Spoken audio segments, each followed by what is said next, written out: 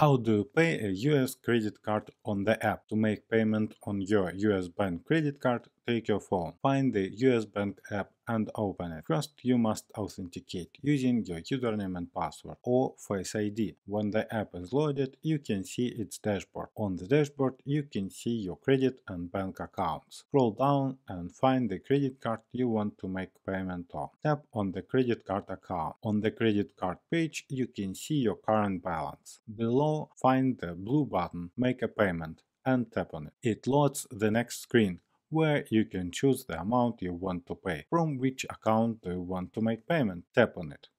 It can be statement balance, total current balance, or some other amount. Make your choice and tap Save.